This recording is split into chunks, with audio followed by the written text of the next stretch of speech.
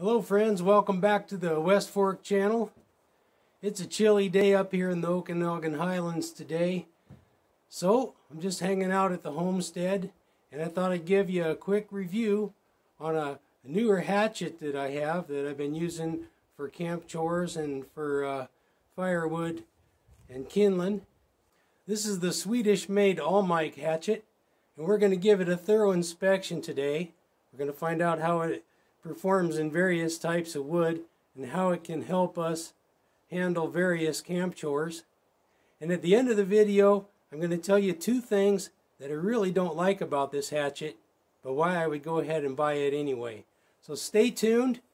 I'm going to build a fire to take a little chill out of the air, and we'll take the Almike over to the chopping block and see how it does.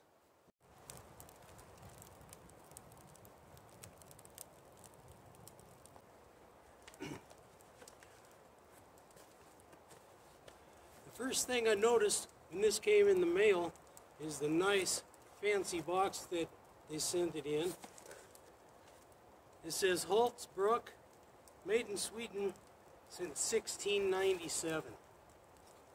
So I opened it up, and the next thing I noticed was a beautiful sheath that came with it. And it kind of surprised me that Hults Bruk has their own axe booklet that comes with the axe. I'm not gonna lie, this thing is over a year old. I think I bought this in the spring of 2020, and it didn't just come out of the box brand new. I've been splitting kindling in the shop with this for well over a year, so I've really gotten to know the hatchet, and I'll show it to you what it looks like after it's been used for a year. When it came in the box, it was razor sharp, and that's one thing I didn't expect because I had bought it from a online dealer. I didn't know. I'd never bought a Almike hatchet before, but the bit was very, very sharp. Probably maybe one of the sharpest hatchets I've ever seen. And the next thing I noticed was the tomahawk shaped head, and the next thing I noticed was the beautiful handle that they sent me. This is a textbook piece of hickory, and I'll try to get you a close-up shot so you can see how beautiful it is. I don't know if all of their axe products have this quality of hickory, but I feel like I really got one here. I don't know if you can see the wood grain there, but if you hold the hatchet up on its edge, it's nearly vertical. And it stays that way all the way through. This has the round wedge fastener, a wooden wedge with their round wedge, which is very secure. I haven't had it come loose, and I really like that style of, we used to call them Grady wedges. This is a different design, and I've used those in some of my repaired hatchets and axes, and I really like the way they hold. The fit and finish where it goes into the head looks really nice, and it's also very true. If I can get you a shot down, if you look down the bit there, it lines up with the handle really well, almost perfectly. I don't know how they do that. Before we get started seeing how the Almike performs in various types of wood, I want to tell you why I bought one. First of all, Hults Bruk is one of the oldest axe forges in Sweden, and that was something that I was interested in. They have a great reputation. I was looking for a hatchet to process kindling. I build a fire in the shop every morning to go to work, and I wanted one that was a little bit longer. I'd been using the Gransfors Wildlife hatchet for that, and I wanted something with a little more swing distance and maybe a little bit more weight. And as I started looking, I got some recommendations from various people. I started looking at this hatchet because it has a 16-inch long handle and a nice 1-pound head, and it seems to be the perfect size. for the kind of work that I do on a daily basis. And after I used it for a while, I learned that this is an all-purpose hatchet. It has a convex grind. It's not relatively shallow. It's kind of a steeper grind, which makes it very durable. The bit edge is durable. It doesn't chip or dent easily. And it has some disadvantages in carving, as I'll show you in a little bit, but it really bangs solid pieces of kindling well. I haven't really had to do much maintenance to the edge after using it for a year. I think I hit it with a stone right before this video, so it's relatively sharp, not near as sharp as it was when I first got it out of the box. And the MSRP on this bad boy, according to the Hults Bruk website, is $154. I picked this one up for $139 free shipping from imaginegear.com, and they sent it right away. I was really surprised how fast I got it. I also put a little note in the order when you can fill in the comments box, and I said, if you would, pick me out a nice one, please. And I'm not sure if they did or not, but I can tell you I really did get a nice one. So without further delay, we're going to put the Almike to task. We're going to see how it does chopping. We're going to see how it does splitting. We're going to see how it does carving. And we're going to find out how it is for driving in a tent stake into frozen ground. So stay tuned as we put the Almike to the test. Okay, the first thing I like to do when I see a hatchet is see how it works for carving a point on the end of its stake, because that's what I do. The first thing I do when I make camp is I cut some stakes and pitch my tarp or my tent. So let's see how it does for that. This is green alder, by the way.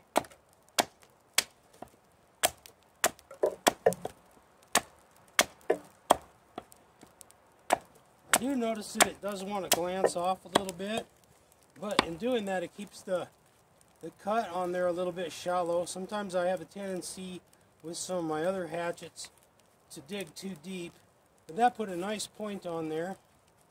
We could try chopping a small piece here.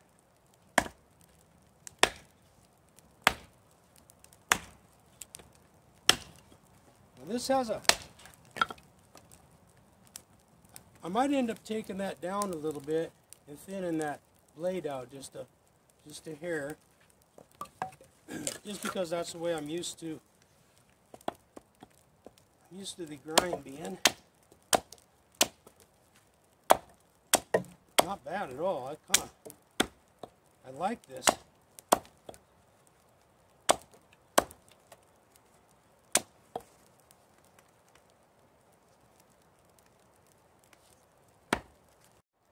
Alright, I usually don't camp right next to the outhouse, but I'm going to try to drive a stake in a little piece of lawn, and that has some soil under there. There might be frozen ground, but we'll find out how this hatchet feels in the hand when you're driving a stake. Okay, get to camp. Got some stakes made, and we're going to hope the ground isn't too frozen.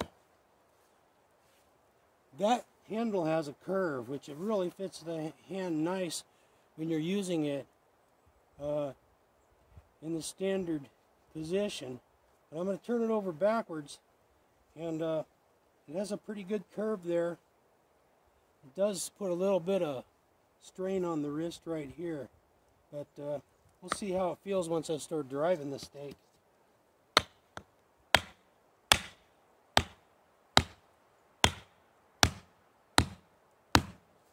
Yeah, it actually swings really nice. I could drive stakes with this thing all day long. Pass that test with flying colors. Because of the thickness of the convex grind on this Almike hatchet, it should perform really well for splitting small splits. We'll just find out here how it does. One thing I like about the long handle, a lot of times I'm using this hatchet early in the morning.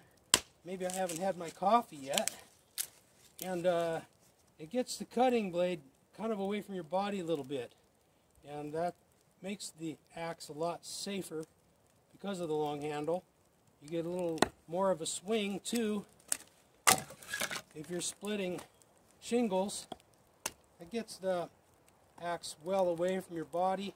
You get a little more swing time, generates a little bit more energy. This hatchet weighs 1.75 pounds, has a 1 pound head, and the weight of the hickory actually adds to the force when you're splitting.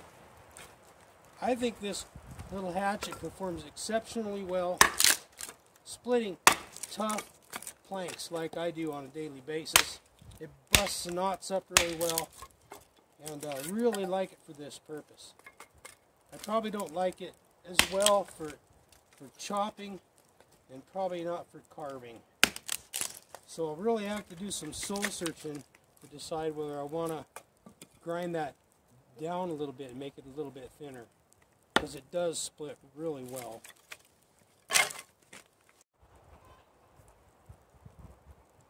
Well, in the background it sounds like somebody laid an egg.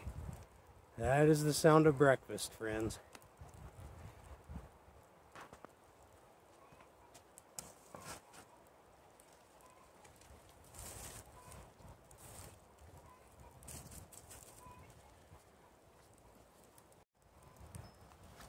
I don't want to sound over enthusiastic about every hatchet that I have in my hand, so I will tell you there's a couple things I really don't like about this axe, and I'm going to tell you about it after we do some more testing. Here I have a piece of alder. I've been doing some carving with alder lately. It's a good thing to practice on, green alder. It makes a nice spoon. It's not the prettiest wood, but we don't have birch in this area. Well, we don't have white birch in this area. I would just love to get a hold of some white birch carving wood that was green. But we're going to try this for doing some hewing and shaping of this as if we were going to carve a kuksa or a spoon. First of all, I'll try to flatten this out. One thing I notice when I'm carving on this is the bit on the Almike is quite radiused. On some of my other hatchets, it's a straighter bit and more of an acute angle coming back toward my body. And I feel like I get a little more leverage with my swing with those type of hatchets. So this isn't really my favorite design for carving, but I'm sure it can be done, and there's probably people out there that enjoy this type of hatchet for carving. Here again, I'm glancing off instead of slicing those cuts off. It tends to glance. So with that all-purpose convex grind, I'm just not too impressed. I don't fault the hatchet. It's actually better for Hults Bruks to leave a thicker, more generous bit there for durability. And if somebody wants to file that down and reshape it for carving, that is there. It might void the warranty. These do have a lifetime warranty, according to the dealers. It's not really shown on their website too much, but they do stand by their products. I'm getting a lot of glancing, a lot of wasted energy. It'll get the job done just fine, but it does want to glance off. Could be part of my technique, but I did get it good and flat. I mean, it does the job. Find out how it does for splitting a oversized piece of wood. I would consider this a little too big for a hatchet, but we'll find out. Yeah, not bad. Well, the next thing we want to do is chop a large log, chop a notch in a large log, as if we were going to create a platform for a raised bed, or chop down a large tree It's not a axe that's designed for that, but sometimes we have to use our hatchets for jobs bigger than they are intended for. Let's just find out how it works for that. I'm going to block this into place with a couple of these splits here so it doesn't roll around.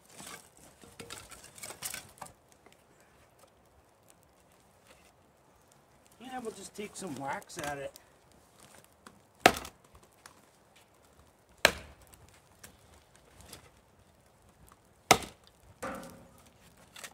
Okay, so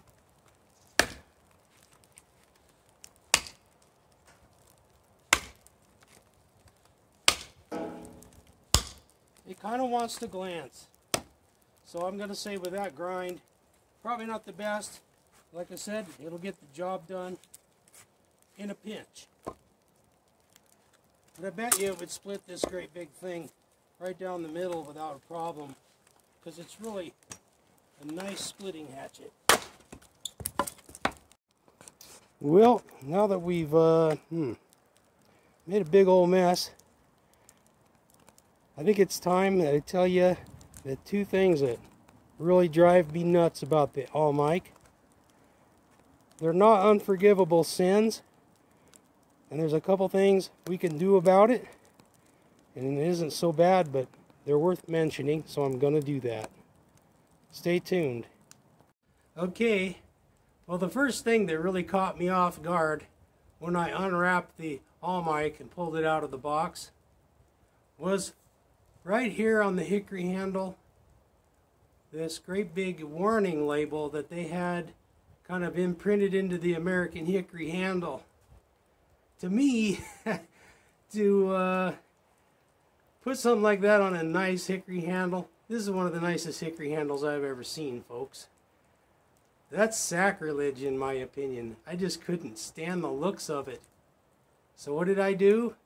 I mean, it was a big label. It was not just octung or something like you see a warning, a little sticker on stuff. This was like a whole paragraph, like their legal team had showed them how to do that.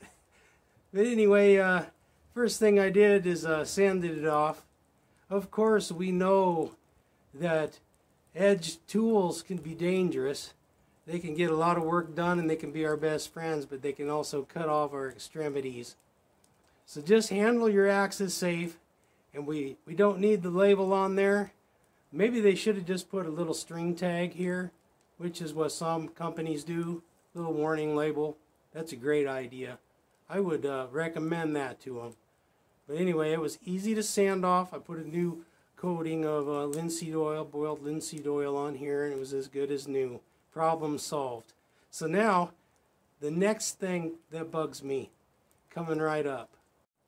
Well, this problem probably isn't that big of a deal. And who am I to tell a Swede how to make an axe? They build the best axes in the world. So, but what I did notice is they put their maker's mark right out here. It's quite deep. It's right out there toward the edge of the bit. And it seems like an area of weakness now because that's been stamped in there. However, I haven't heard any reports of these breaking, whether it being a problem or not, and they do stand behind their products. These heads have a lifetime guarantee. So I had heard about this, and other people mentioned concern about that before I bought the hatchet, but since they have such a good warranty, I went ahead and ordered one anyway, and I'm not sorry. This might catch a lot of pitch where we use it, like if we were to use it in the backcountry on conifer saplings and stuff like that. It might get a lot of pitch in there and goobered up a little bit, but I don't see it being too big of a deal. The quality, the overall quality of the hatchet is just wonderful. I'm probably going to leave it just the way it is because it carves steaks and drives steaks real well, and it's excellent, has an excellent grind for splitting. If I do file that a little bit thinner, it won't be a whole lot because I want to keep it as durable as I can. Well, that about gives you the full rundown on the Almike. If you found this video to be helpful, please sure to give us a like and feel welcome to subscribe to the West Fork Woodsman channel. We'd sure love to have you aboard. We have a lot more adventures and things to share throughout the year.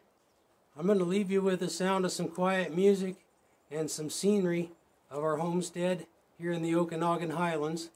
Until next time, I want to wish you peace, health, and happy trails, folks. This is the West Fork Woodsman, over and out.